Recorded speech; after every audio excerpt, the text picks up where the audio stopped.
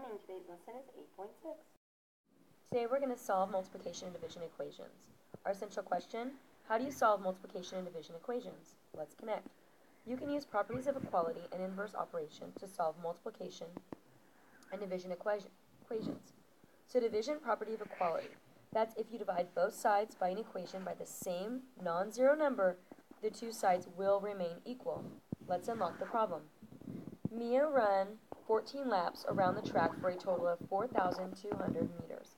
The equation 14d equals 4,200 can be used to find the d, or distance, in meters that she ran in each lap. Solve the equation and explain what the solution means. So first let's look. What operation is indicated by 14d? Well, remember whenever the letter is next to the number, we are multiplying, right? I'm going to write an X there, or multiplication. Multiply. Okay, so let's solve the multiplication equation. So first we have to try to get d by itself. In order to do that, you must undo multiplication. The opposite of multiplication is division. That is its inverse property, right?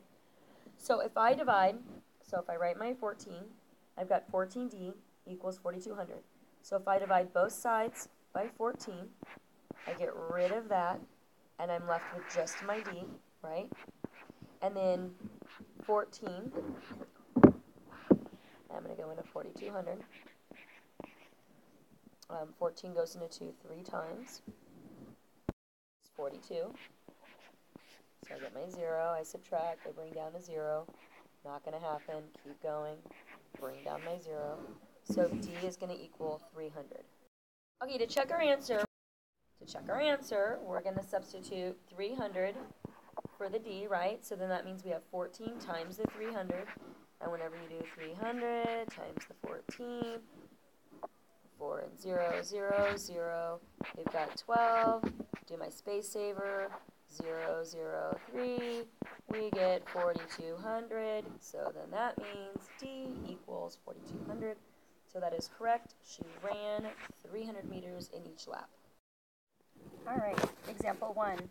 Think. Is multiplied by 2/3, solve the equation. 2/3 in equals 1/4. So first you got to think. So 2/3, that's basically dividing, right? And then our 2/3 is next to the n. And whenever you have a number next to a letter, we know that it's multiplication. The opposite of and then the inverse of multiplication is going to be division. So you would have to divide, right?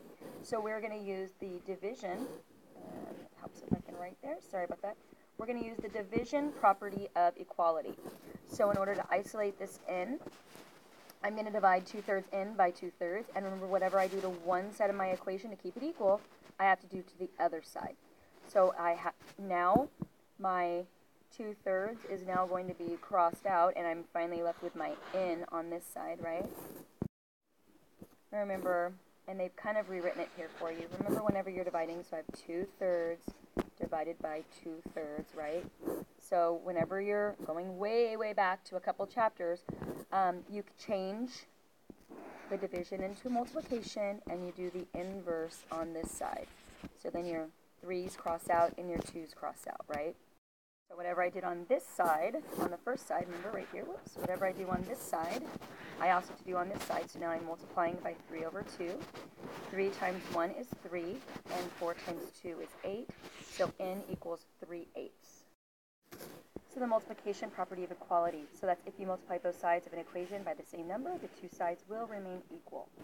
Example 2. A biologist divides a water sample equally among 8 test tubes. Each test tube contains 24.5 milliliters of water. Write and solve an equation to find the volume of water sample. Write an equation. So let V represent the volume in millimeters. So think the volume is divided by V equals the volume in each test tube. So we're going to have our V, right? Let's solve the equation. V is divided by 8, so we're going to multiply both sides by 8 to undo.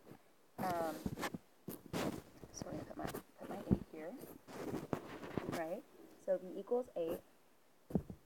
And as I'm writing my equation, I've got to look, what did it equal? It said that it contains 24.5 milliliters of water, so that was my total, 24.5. So now I'm going to undo it, so I'm going to use the multiplication property of equality now, because I've got division here. So now I'm going to multiply both sides by 8. multiply this side by 8 and that side by 8. Whatever you do to one side of the equation, you got to do the other side, right? So these will cancel out, and I'm left with b on this side. And then 8 times 24.5, or we could just do that right now. Okay, times 8. So 8 times 5 is 40. 8 times 4 is 32. 33, 34, 35, 36. And 8 times 2 is 16. I have one decimal space I need to move over. So my answer is 166.0, or you can say 166 milliliters. So to solve the equation 2.5m equals 10, first we need to isolate the m, because that is what our goal is in algebra always. You want to isolate the m. Since 25m is saying 2.5 times m, we are going to use the division property of equality, and we're going to divide 2.5m by 2.5. Whatever we do to the one side, we have to do to the other side so that we can get this m alone. And then 10 divided by 2.5. And 2.5 goes into 10 equally 4 times. So m is going to equal 4. Let's solve a few other equations. So let's look at number 2. We have 3x equals 210. I want to isolate my x, so I'm going to divide because that is the opposite. Whatever I do to the one side, I'm going to do the other side. And 3 goes into 210 70 times. All right, you're going to do the rest on your own or with a partner. Oh, actually, let me do one more for you. Let's look at number 6. So we have we have 25 equals a over 5. Well, since this is already a division problem, I'm going to use the opposite or the inverse, which is multiplication. So I'm going to multiply both sides by 5. And that's going to cross this out. So on this side, I'm left with a. On this side, 5 goes into 25, 5 times. So a equals 5. All right, now you're going to do the rest on your own with a partner, or I'm always there to help you. Good luck.